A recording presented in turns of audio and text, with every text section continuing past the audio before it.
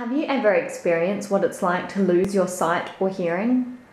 Guide Dogs SA/NT wants people to experience just that with the opening of its new Discovery Centre today. As part of International Guide Dogs Day, we are launching Australia's first ever Vision and Hearing Loss Community Education Centre.